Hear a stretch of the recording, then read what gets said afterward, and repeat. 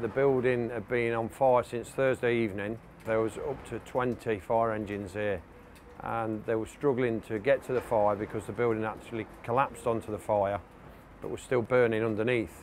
We removed the roof piece by piece, just getting it out of the way. Then the fire brigade would go in, put that part of the fire out, and then we'd just repeat the exercise all the way through the building.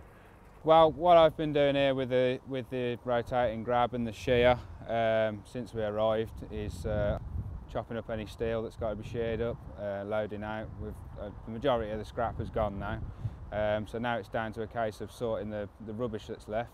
There's a lot of little bits of metal and whatnot in the rubbish, so we can literally pick anything that is, you know, very small up, so we can get 99% of the steel out of the rubbish.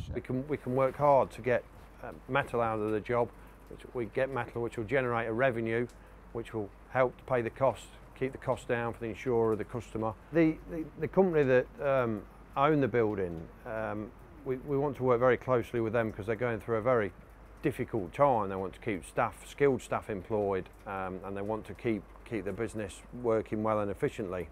The building owners want to salvage as much as they can.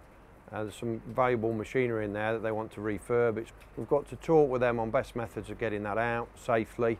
What's important to do is to make sure that a customer finds an organisation like ours that's going to do a good, professional, safe job, doing all the recycling correctly, keeping to all the health and safety legislation correctly, or the environmental legislation correctly. Rain or shine, we'll do a good job, come what may.